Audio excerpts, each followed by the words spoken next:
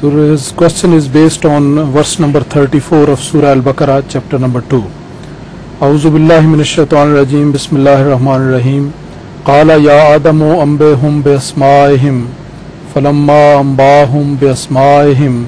Qala alam aqul lakum inni a'lamu ghaiba as-samawati wal ard wa a'lamu ma tubduna wa ma kuntum taktumun.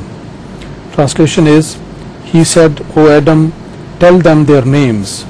And when he had told them their names, he said, did I not say to you, I know the secrets of the heavens and of the earth, and I know what you reveal and what you conceal.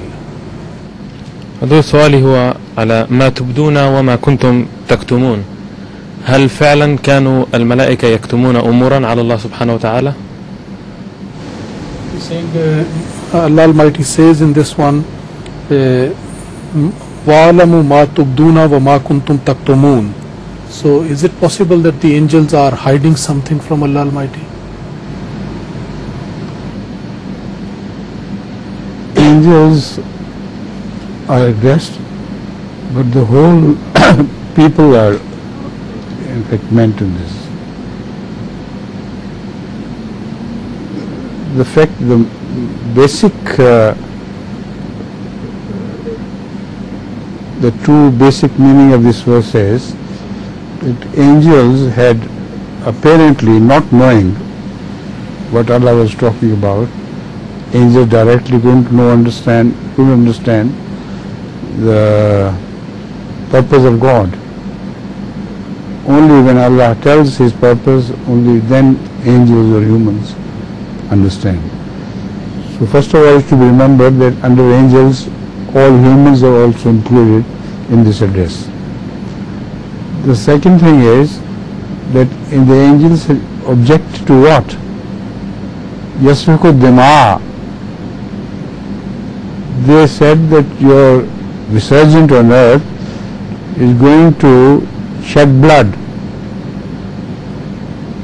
while they didn't understand that they will not shed blood, those opposed to them, to the prophets, will shed blood. So in response to this, the first, what God asked Adam to narrate to them, having learned from God, was the list of important prophets of Allah, starting from Adam onwards up to Hazrat Muhammad Rasulullah sallallahu alaihi wasallam. So all the history of bloodshed is summarized in this. And in each case, the Prophet and his followers are innocent people. And those who shed blood are the culprits who refuse to believe in prophets and Allah. So Asma can refer to the Asma of prophets in one respect. Secondly, it is said that Asma means those attributes of Allah of which angels had no knowledge. For instance, Allah Ghafur Rahim. Angels never commit sin, but how could they know He is Ghafur Rahim? And similarly, there are many attributes of Allah which are particularly related to humans, and angels have no idea whatsoever that these are also attributes. Allah how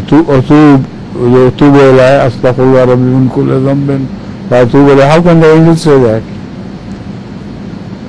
We seek forgiveness from all zunub and turn to Him. Only Adam could say that, and he did say a prayer taught to him by Allah of the same nature, the same contents.